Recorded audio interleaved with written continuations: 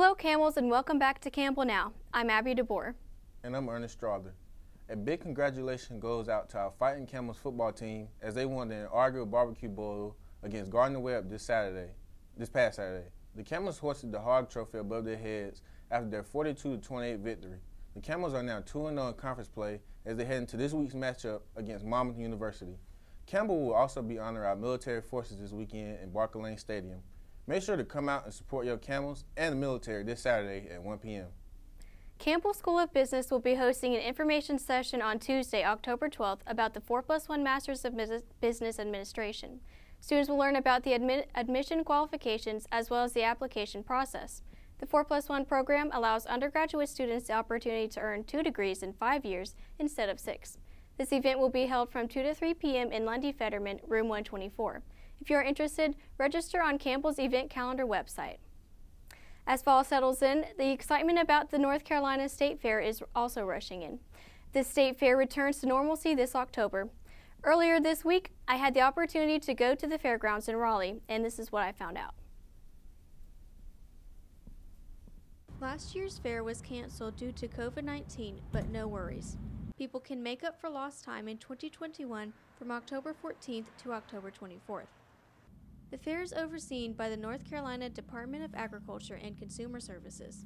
As explained by Public Affairs Assistant Director Heather Overton, North Carolina State Fair has something that is not seen anywhere else.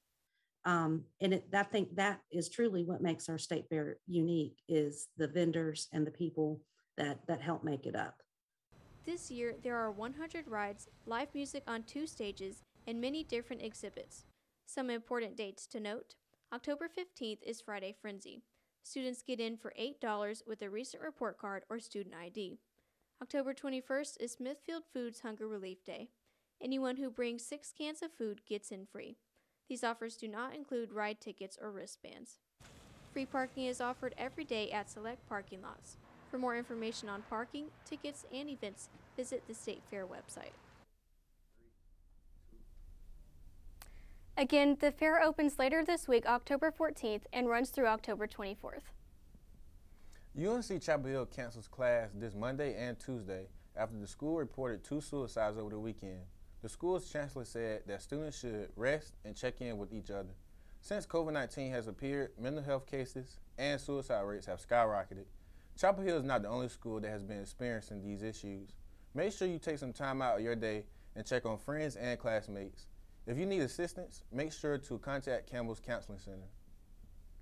After Saturday's storm, many Raleigh roads have been impacted with damage due to the amount of rain. Some roads, such as Campbell Road, suffered from having a pipe broken. This road is currently under investigation to determine how long it will be closed and when it will be reopened again. Many more roads were affected by flooding, but have reopened by today and are in full operational use. However, still use caution when traveling home and try to avoid these roads if you can. The government's top infectious disease expert, Dr. Anthony Fauci, has stated that it is now safe for parents to take their kids trick-or-treating outside this year. He instructs people to get vaccinated as an extra degree of protection.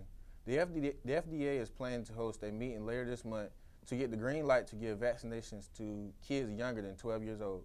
Dr. Fauci also stated that he would like cases to drop to 10,000 per day before mandates should be lifted. Thank you for joining us tonight. Have a safe and relaxing fall break. I'm Ernest Strother. And I'm Abby DeBoer. See you next week.